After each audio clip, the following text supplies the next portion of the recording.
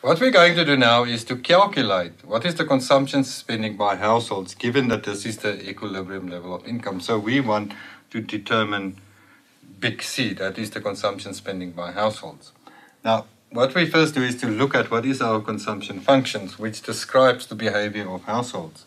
And we have an autonomous part, which means independent from the level of output and income. And we have an induced part, which consists of the marginal propensity to consume, small c, income minus taxes, which gives us the disposable income. So that's the induced part.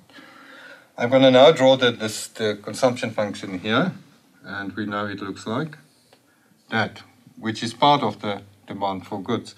Now, what we want to do is to say, okay, if that's the level of income, 5,900, we want to know what is consumption spending on this level here.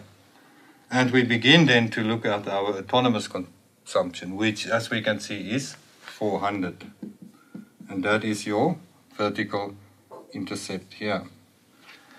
Then we say plus margin propensity to consume 0.8, and we have our income level of 5,900 minus taxes of 400.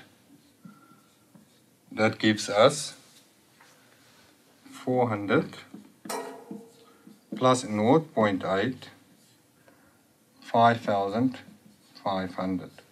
And that will be equal to, if you calculate this, will be equal to 4,800. So in other words, at this level here, our consumption spending is 4,800. So at the income level of 5,900, consumption spending is 4,800.